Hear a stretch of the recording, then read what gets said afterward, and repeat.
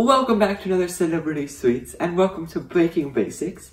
This is my mini series where I'm showing you guys a bunch of baking treats that everyone should learn how to make and cutting it straight to the basics. No themes or anything like this. In past videos, I've showed you guys how to make cakes, cookies, frostings, and fondant. And today I thought we'd continue on with another treat that I really enjoy.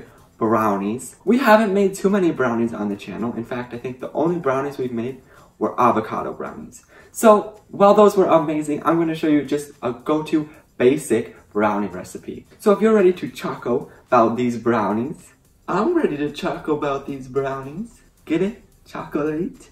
Chocolate. It's chocolate. The first thing we want to do in making these brownies is we're going to combine half a cup or 1 stick of melted butter and 1 cup of granulated sugar to a large bowl. Whisk it up until the sugar is fully incorporated. This right here just looks so good. Like I could just eat this. To our butter and sugar mixture, we want to crack in 2 eggs.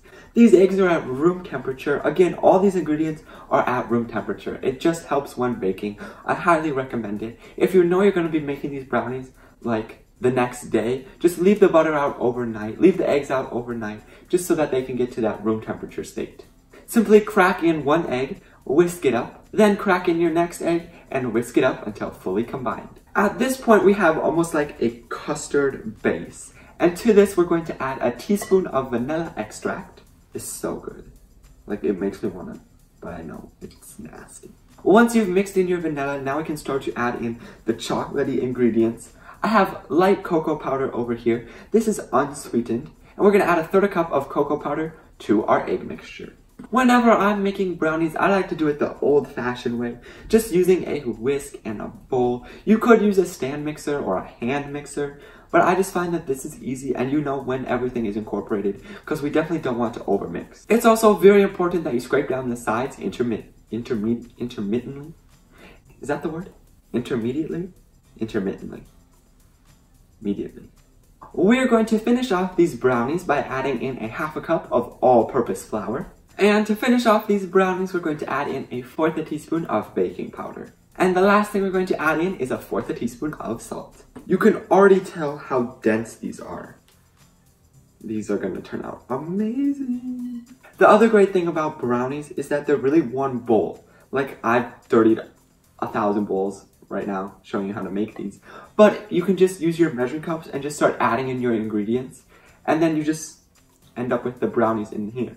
And then you're just dirtying one big bowl. There's no separate dry and wet, or you have to add in the milk and all those dishes. And speaking of pans and bowls, now we can transfer it into our pan. I'm going to be using a 9x9" pan. However, you can use whatever pan you'd like. And I'm going to put a bunch of equivalents in the description below, along with this recipe. So you can just go down there and see, if you're using a different pan, how long you should bake it for. Simply scrape in all of your brownie batter into a lightly greased pan. Before I just eat all of the batter just like this, we need to pop them into the oven at 350 degrees for 20 to 25 minutes.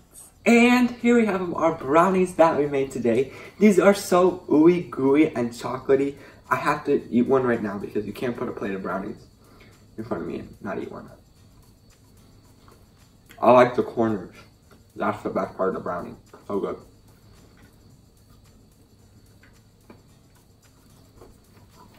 These brownies are super simple and easy to make and are a perfect treat to make on a whim, just like that. If you need something urgent and quick, they're really just one bowl brownies. If you happen to make these brownies, please share them with me on Instagram or Twitter.